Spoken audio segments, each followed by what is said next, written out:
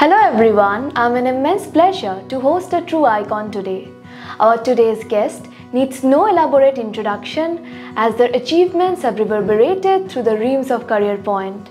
Without further ado, let us welcome the Director of Career Point, Honorable Pramod Maheshwari sir. Sir, before we delve into the achievements you have had, can you please share with our audiences some glimpse of what inspired you to pursue your path in setting up a coaching career point? So, thank you very much for having me on your show. In 1993, I graduated from IIT Delhi, and like every IITians, I had a dream to go to US, and I was all set to go to US. I came Kota and share my thoughts with my parents that I would like to go to US. Then my mother told me कि तुम चले जाओगे तो 20-25 साल बाद आओगे और शायद नहीं आओगे. अगर आ भी गए तो शायद you will not see us no more in this world. So it was a very sentimental kind of environment at home, and I took a decision to stay with the parents. Kota is my hometown, and I took a decision to stay in Kota with parents. So I become a kind of unemployed IITian. But my neighbor used to come to me to ask questions, assuming that being an IITian I will be able to answer their questions, I will be able to assist them. So one of the students told me that why don't you teach us for IIT? And I thought it's a good idea. I will be able to utilize my knowledge, my qualification to assist youth to get into IIT. And this is how the idea of Career Point came into my mind, and I started Career Point in a tire go down. So being an IIT and you had so many other options, what made you choose teaching only as a career? See, as I said just now, I had no other option. And once I entered into the teaching, that time I was having multiple options in my mind, because like every youth, I thought, okay, let's start teaching. I will also appear for UPSC examination. That time it used to be known as civil services, and I will go to IPS or IS kind of a service. So I had multiple ideas that time. I also thinking that I will appear for CAT and I will do MBA and then I will join some corporate. But once I entered into the teaching, I realized that it's not just a job. It's a very serious kind of a profession in which the students who are coming to you are having belief in you, and they are not paying you fee, but they are paying you faith, which is invaluable. So my student actually forced me to work hard, and soon I realized that this is something which I like the most. And that's why I started loving teaching, and then I took the decision to stay in the teaching only. So it was by chance, then by choice I adopted this profession. Sir, as a director of Career Point, what are your upcoming strategies? So our focus is more on providing the holistic environment to the students, because I believe that not everybody is getting into IIT and medical, whosoever is coming to Kota. Lakhs of students come to Kota, and hardly 1 or 2% students are able to make place in IIT, medical, or few reputed engineering colleges. But what happens with the remaining one? So I personally believe that every child has a career, a better career, provided the right action or right decision is taken at the right time. So for Career Point, we set up the Gurukul, where we provide the holistic education while preparing a student for competitive examination. We also prepare them for schools and also provide them life skills, which are very important. And going forward, I would like to set up more Gurukuls wherein we provide holistic education. And when I say holistic education, it is not only school education and personality development and sports, but also preparation for competitive examination, be it IIT, medical, or any examination. And even if a student want to go to, let's say, any country outside India to pursue her or his undergraduate, we would like to prepare them. So goal is that career with the life skill is our goal, and that's what I am trying to implement going forward.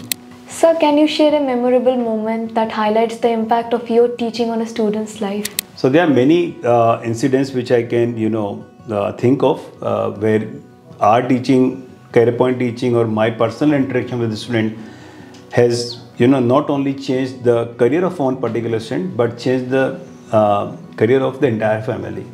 So I am able to recall one of my students who came from a very small village from Shekauti. It's a small place in Rajasthan. And when that boy came to Kota, he was not even able to speak Hindi properly. Forget about English. He used to speak only Shekauti. And while in the class, it was very difficult for him to even ask the question, because everybody started laughing when he used to ask the question. Unfortunately, in the first year of attempt, he came to Kota after class 12. In the first attempt, he was not able to qualify the IIT. I asked him to repeat again because his reflexes in the class was very good. He took a drop for a year, got selected in IIT, got ranked somewhere in top 100, 250, choose IIT Delhi, studied their computer science 5-year integrated program, and now currently working in an MNC, and most recently was posted in New York. But this is not only his achievement. Because of his achievement, his younger brothers also got inspired. They also came to Career Point, and 2 of his younger brothers, one is doctor now and other is also an engineer from IIT and currently working in US. So the entire family life has changed, and that is something which I personally believe, and how education and teaching impact the life of the families. And perhaps seeing that particular boy, I'm not naming the boy, but seeing that boy, the community has also taken inspiration from him and must have achieved, similar kind of success. So that's what education, and I personally believe the Career Point and my teaching impacted. This is how actually Career Point and my education has impacted the life of not only one student, but family and the community. So how do you maintain a balance between your professional commitments and personal life? So I never work between 7 p.m. to 9 p.m. That's my family time. Usually at 7 or 7:30, I stop working till 9:30, and from 10:30 in the night again I work till 1:30. So when it's a family time, I actually give it to the family. When it's my professional time, I give myself, or I give my 100% in my profession, and I'm so far able to manage the balance between both. Usually I don't work on Sundays. I do my personal work, but I usually avoid meetings, meeting people and all. So what keeps you motivated to excel in your area of work? I'm very optimistic and positive and forward-looking person. I believe whatever you can imagine, you can achieve. And that's actually inspired me to work hard and to work continuously to achieve something. So I'm self-motivated guy, and just because of my belief that I can do it, I can achieve it. So that's something which always gives you drive. External motivation will not last for long. So if you are inspired by seeing somebody else, or if you are motivated by listening somebody's speech or somebody's video on the YouTube, you will be motivated for a day or two. But if you are self-motivated, if it come within, then you remain motivated. And fortunately, I have a belief in myself, and that perhaps is the most important asset I possess, which keep me motivated to achieve or to do whatever I want to do. So how do you keep ahead in an ever-changing landscape? I never target to remain ahead, but I study a lot. I invest a lot of time on myself and learning. So if you are abreast with the latest technology, latest developments happening in your area, then you remain with the changing environment. Whether you are ahead of the people or not, that is not something my target. You should be in sync with what happening around you, and that's what I've been doing by investing time in learning.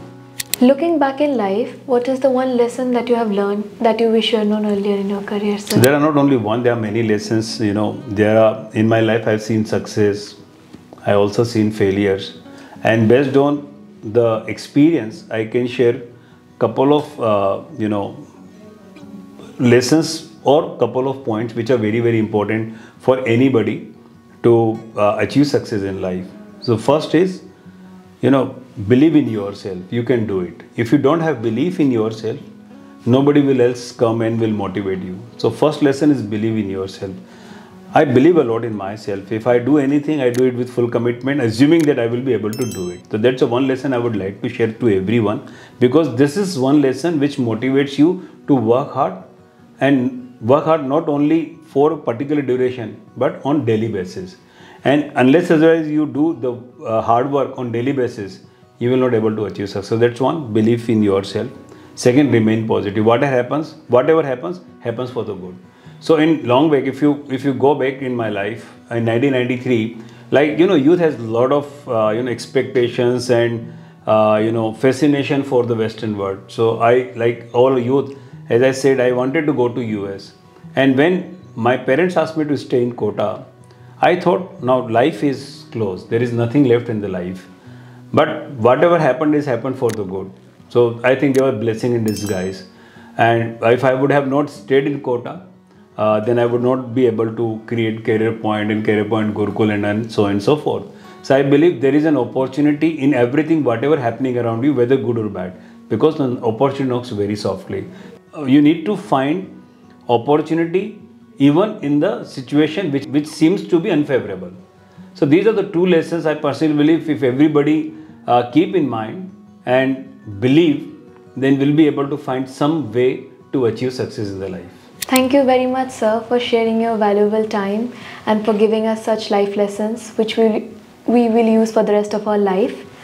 I'm truly honored to be here and enjoy this session with you. Thank you to all our audiences for enjoying this session, and for more, keep following us.